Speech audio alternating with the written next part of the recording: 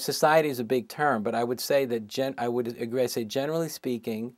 we're not in the habit of thinking about life, including our own personal experience in a philosophical context. And one of the things that I really put a lot of emphasis on when I teach is I try to help people to learn how to think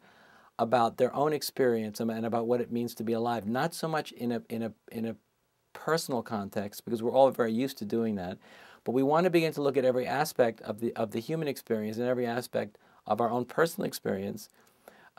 from the perspective of very deep, big, and important philosophical ideas. And that's one very big step towards liberating us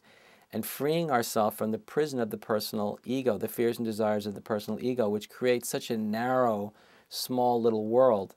And some of these very big philosophical concepts, some of which we've been speaking about today, compel us to step back and get not just a bird's eye view, but a cosmos eye view upon the experience that we're having. And what it does is it enables us to discover and rediscover context bigger, because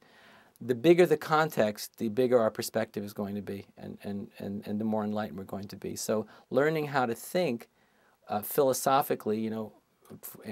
forces us to stop thinking so personally and identifying so absolutely with our emotional and psychological experience, and even beginning to see that in a much bigger context. So I think it's a very important habit to learn, and one that